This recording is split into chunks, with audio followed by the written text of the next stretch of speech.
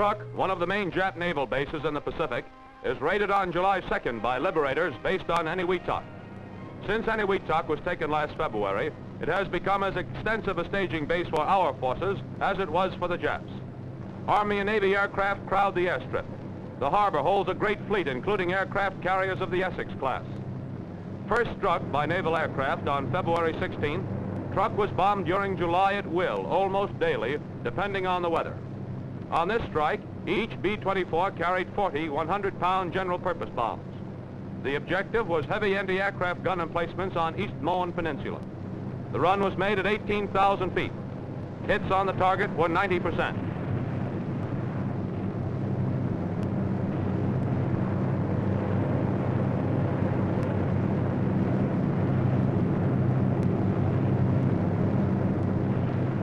Jap fighters intercepted the formation but kept out of range and did no damage. They withdrew after 15 minutes.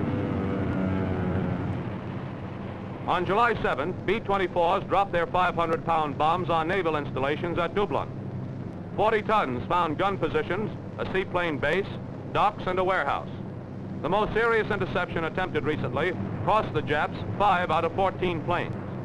We lost 1 liberator, only loss from nearly 100 sorties flown against Truk in a week. A Zeke dives through the formation.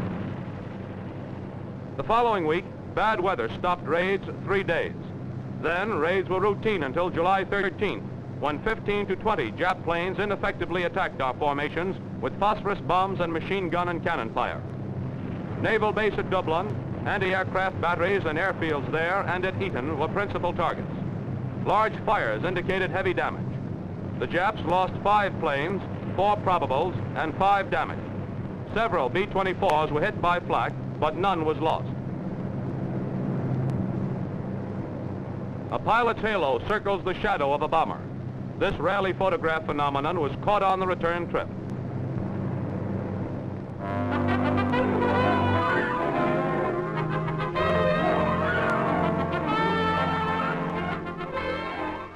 In Hawaii, the M10 and M33 chemical smoke tanks are tested on P-47s. The streamlined M10 is placed on a trailer for charging with the smoke agent. No filling is permitted on the field. All chemicals are kept in a dump. Tanks are filled through the air inlet opening. Precautions must be taken in handling the chemical mixture, for it's a casualty agent if encountered in liquid form. However, plain water will neutralize it. Here, the M33 is being filled. Tanks are taken to the line only when fully loaded. Special mountings on the wings secure the tanks. They are fired by electrical contact through the same 12-volt standard airplane circuit that fires the outboard wing guns. Each tank has 2 hoisting lugs, reinforced by steel plates welded inside. The hoist that loads bombs is used for smoke tanks. 2 carrier lugs attach the tank to the rack. When the bomb shackles are tightened, the detonator leads are connected in series. The air inlet vent and the discharge pipe are blocked off by 1/8-inch glass plates. When detonators held against them by clips are exploded, the glass breaks and the chemical contents are released. The M10 was initially designed for A-20s and the M33 for bomb bays of heavy bombers. Here, both are tested on P-47s.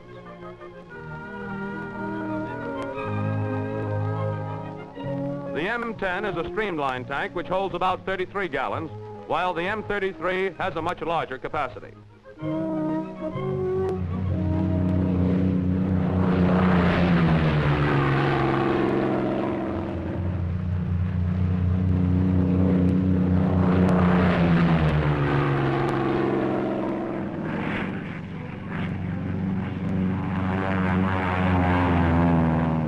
The smoke mixture here is FS, sulfuric acid and sulfur trioxide.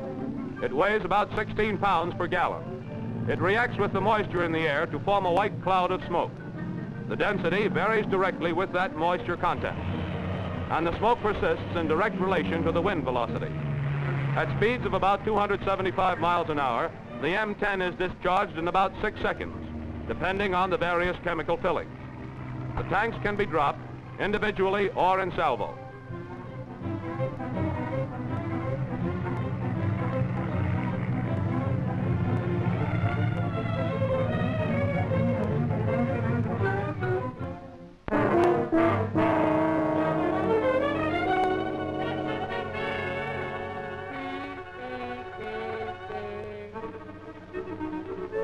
In northern Corsica, operations of a 12th Air Force fighter group receives a call that one of its pilots has bailed out in the open sea north of Rome.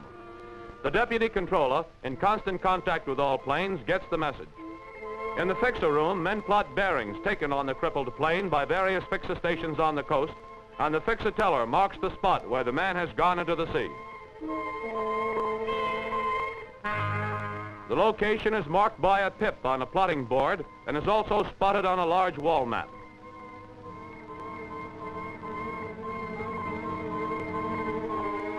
This information is also passed on to the fighter plotter, who notes it on an interceptor board.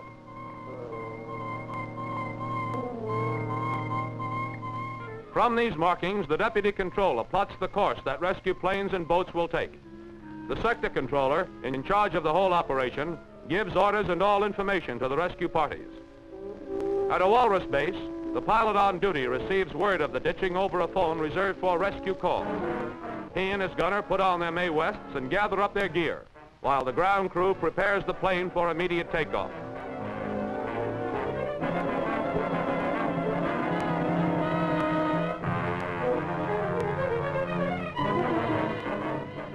The pilot checks the position on the wall map and confers with the squadron commanding officer, who has been studying and correlating all information.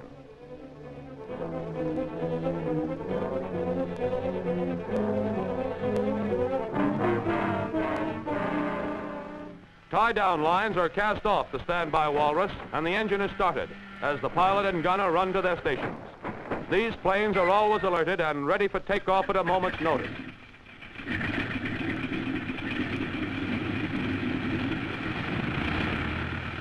The walrus taxis down the runway, and within minutes of the SOS being received at ASR headquarters, it's lifting into the air on its way to locate the downed airman. Meanwhile, the distress call has been relayed to a high-speed launch base. A crew is alerted while all available facts are noted.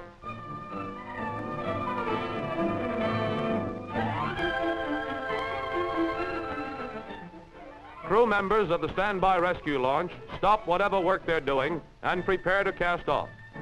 Lines are let go, engines are started, hatches are closed, and the boat slides away from the pier.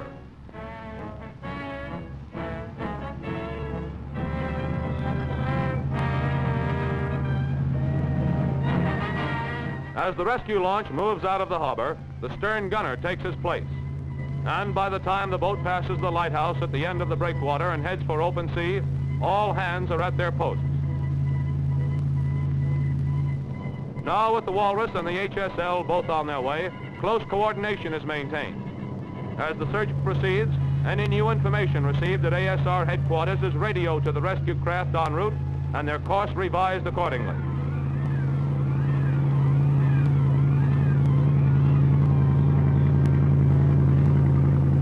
Once the downed flyer is sighted, the Walrus circles the spot as a guide to the rescue launch that is now rapidly approaching. If necessary, a smoke bomb is released to indicate the flyer's position. When the launch nears the pilot, a cargo net is put over the side and crewmen stand by to climb down and help him aboard. As the HSL approaches the life raft, a line is thrown. The rescued man is hauled alongside and helped aboard.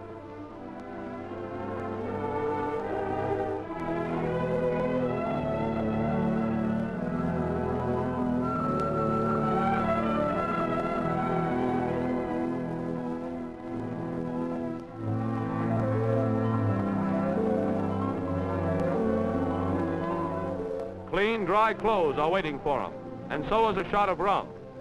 Later, on the way back to base, he gives the details of his ditching to the captain. Close cooperation between American and British forces has saved another pilot to fly again.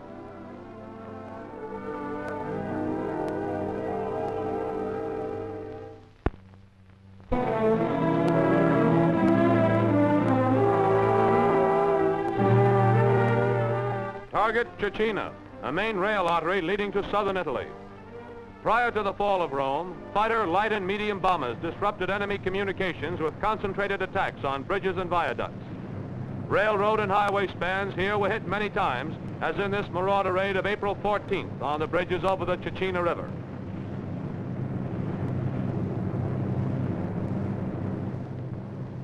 These bombings were highly successful, as these pictures taken on July 7th show. The highway bridge was completely severed, and the railroad bridge on the Genoa-Rome line destroyed. Dive bombers did much to raise the score of hits here. Cecina was captured on July 1st after one of the stiffest battles in Italy since the occupation of Rome. It had been stubbornly defended in an attempt to bide time for Nazi forces organizing the Pisa-Rimini line.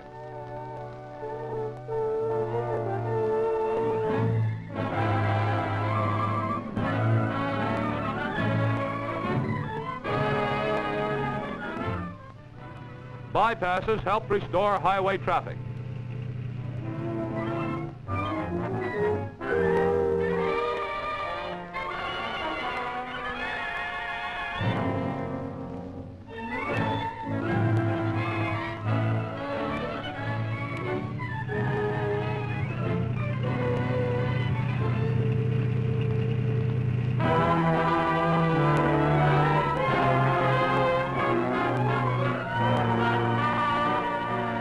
From a blood bank in England go shipments of blood plasma and whole blood to save American lives in France.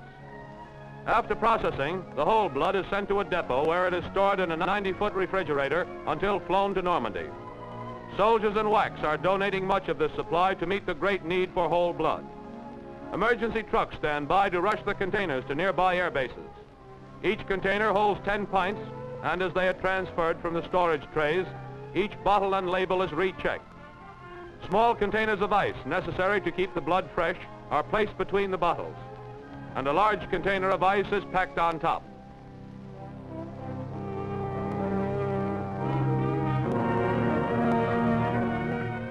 Lids are tightly closed, and the refrigerated units are loaded into trucks.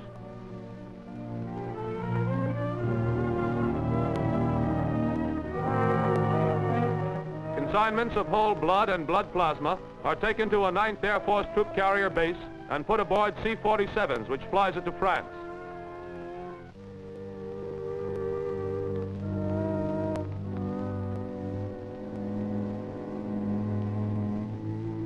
Upon arrival at a landing strip in Normandy, the blood is transferred to an advanced blood bank refrigerator that's right at the airstrip.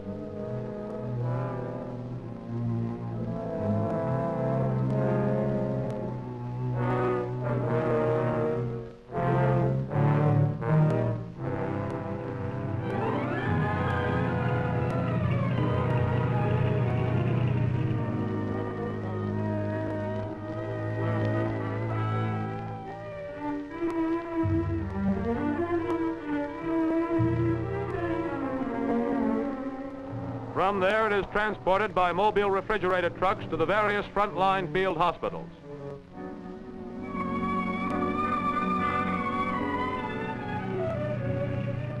This field hospital is a collecting station about 3 miles from the front. Casualties are brought in on litters and litter jeeps. Here, whole blood is administered.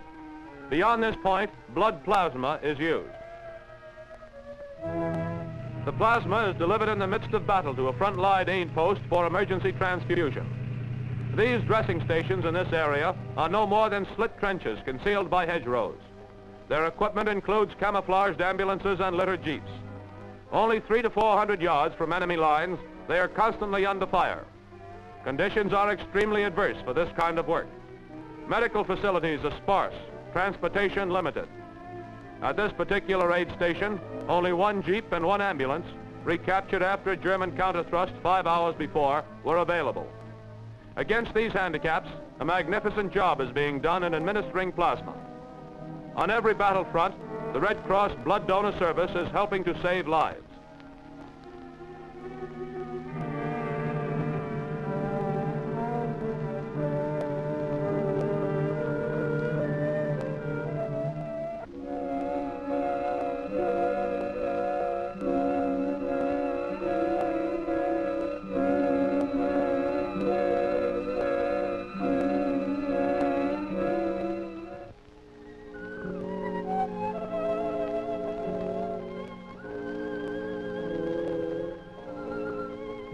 Back at the field or evacuation hospital, a severely wounded man is brought into the emergency tent for a whole blood transfusion.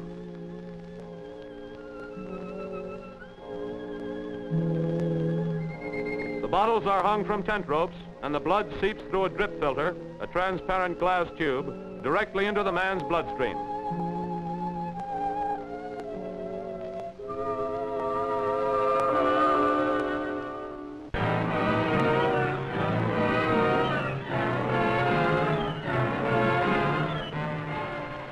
Fighter planes patrolling western sectors of France continue to shoot up road, rail, and water transport.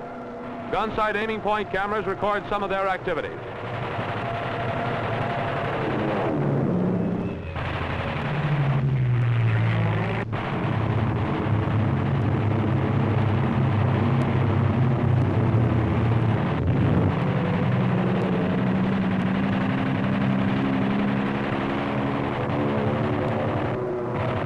Blackbursts from this well-defended area.